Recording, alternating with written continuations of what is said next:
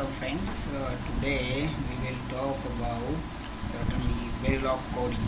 I think Verilog is a very necessary part as far as VLSI or any branch is concerned, electronics is concerned.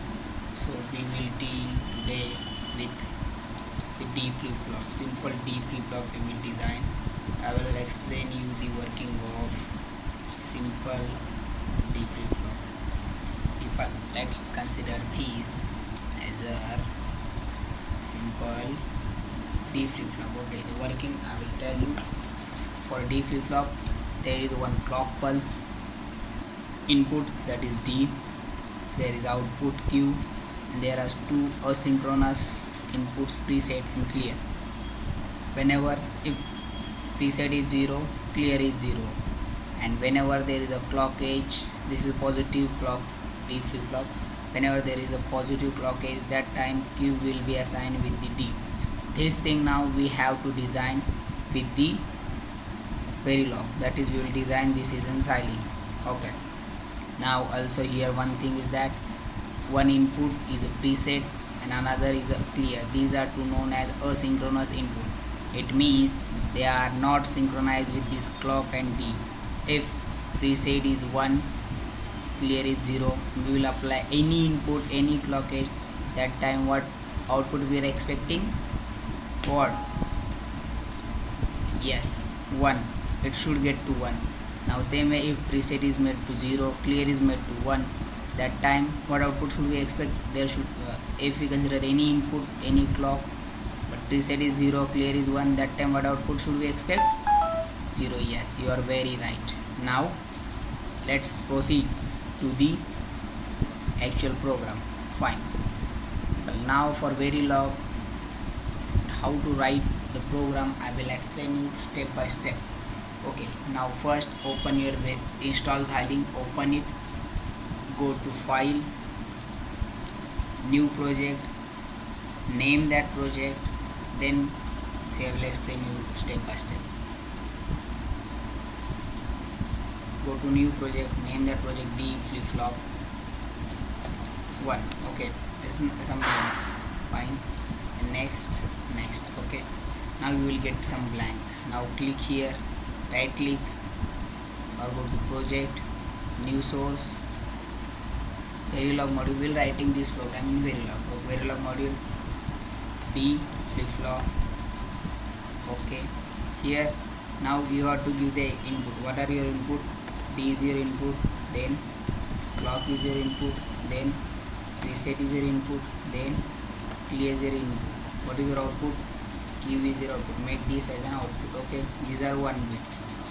Fine. Next, now you have to write here the output or the thing, that is the code you have to write. Now you know that D flip-flop is a sequential circuit, it requires a clock. So what we are doing, it will work only when there is a change in a clock. Now what program will write? The program writing statement is always at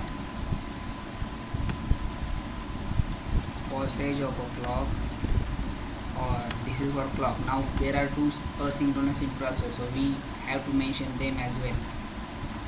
Passage of a preset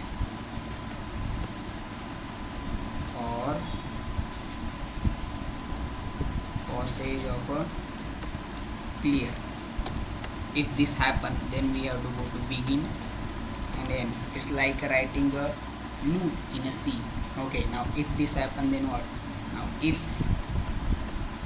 there is a preset, it means that what we should do, what is Q? Yes, 1. Whatever with the clock D, right? Yes. Now if now preset is not there, else if there is a clear, then what should be Q? 0, right? Now else if these two are not happening, then what should be the Q? Q must be equal to D, that is the input. Okay, fine. Now we do have to run this program. So how to run this program? Go here, click on simulation, you will find D flip-flop, Then maximize this. Here simulate behavioral. Yes, we didn't save this. Okay, it will run and it will show you the window. Now some error is there.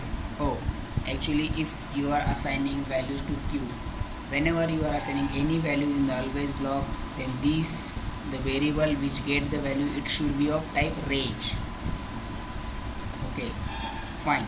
If we make it range, if we save all, then I think then we will get the correct output. What output we are expecting. Now we'll see how to write a text bench in the simulation block only. Guys, this is a very interesting thing. I am suggesting you guys to read this. Okay, first of all, right click here, you will get force clock. Go and click on force clock. The leading edge is 0, trailing edge is 1, and make the period as 100. Duty cycle is 50%. Okay, make it okay. Now we have to apply preset and clear. Force constant, go binary, make preset as 1, apply. Now you have to change the clear. Right here your variable clear, make clear as 0, apply.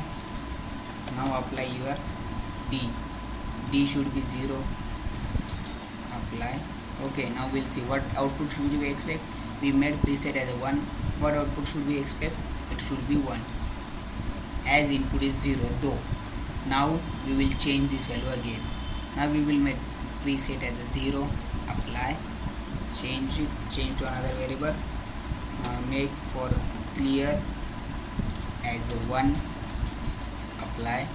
Now make d as 1 as well, apply. Okay, now what output should we expect? Q should be 0, right? What is Q? 0. Yes, we are getting. Now we will make preset as well as clear to 0. Clear we should make it to 0. Preset also we require to make it to 0.